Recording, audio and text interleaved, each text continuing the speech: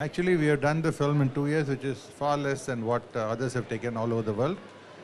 Probably if you're asking why we announced it in April and releasing in May, it's because when we thought we'll do it in April, we didn't know about the election dates. And since you're releasing all over the India, elections in Kerala was on 10th, and we had election in Tamil Nadu on 24th, and Andhra is on 30th and 7th. So we timed it in such a way we avoid the election so that my people can, come and watch the movie.